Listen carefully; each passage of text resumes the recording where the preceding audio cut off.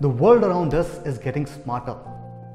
It is becoming increasingly common to encounter words such as machine learning, artificial intelligence, and deep learning in newspapers and social media.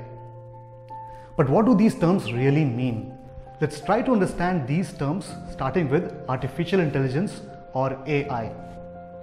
Simply put, artificial intelligence is intelligence shown by machines. Now, there isn't a formal definition of AI which is agreed by everyone, and scientists often argue over what really constitutes intelligence.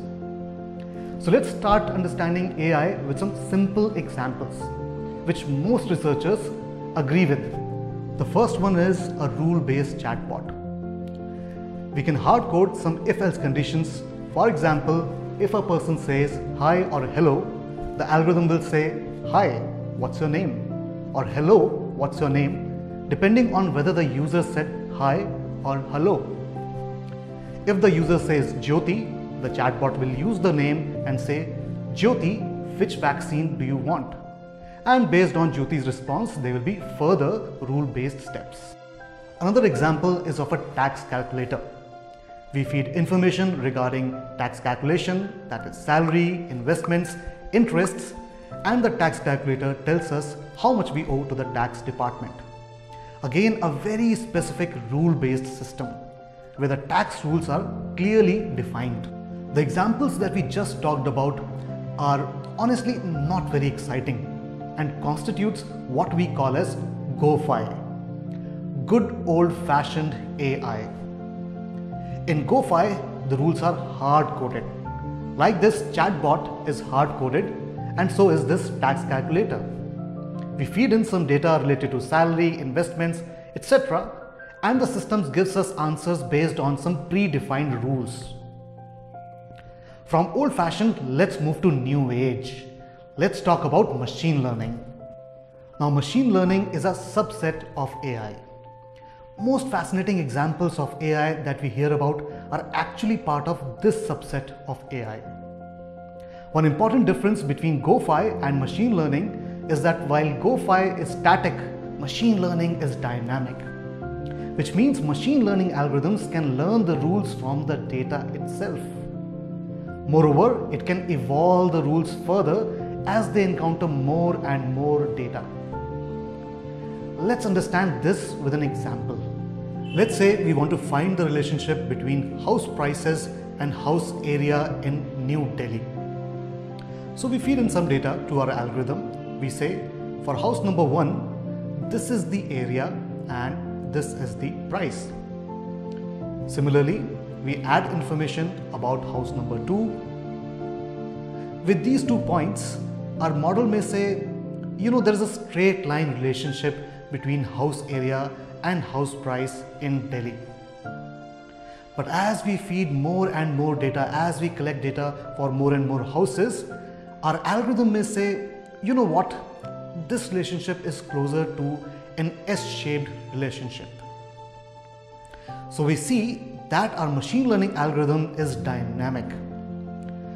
Once our ML algorithm is able to find the relationship between house area and house price in Delhi, the algorithm can be used by a buyer or an officer working in the property registration office to make accurate predictions on house prices.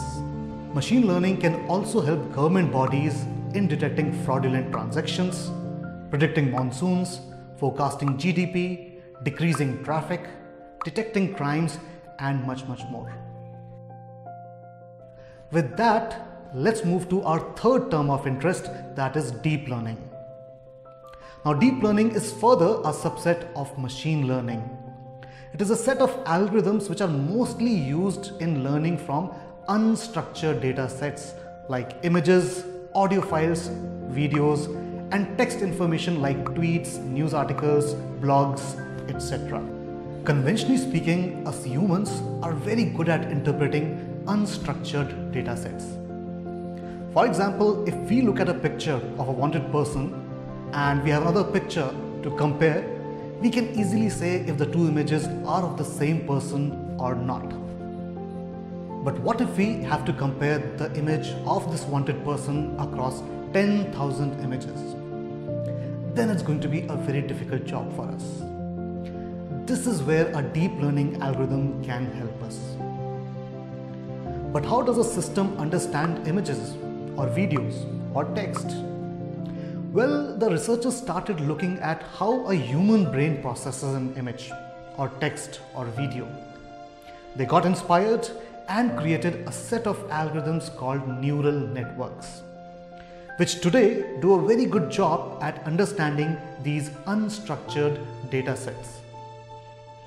The word deep is there to indicate that there may be many layers of these neural networks in the algorithms. Some use cases of deep learning include face recognition to identify missing people, voice assistants like Alexa and OK Google to increase accessibility, identifying traffic violations, land use mapping, summarizing big reports, and even self-driven cars. Last but not the least, let's also understand what ML cannot do at the moment. At the moment, ML algorithms cannot display artificial general intelligence. Most algorithms are very use specific. There will be one algorithm to identify frauds, another one to recognize faces, and yet another one to understand sentiments. Whereas we as humans can do all these tasks with just one brain.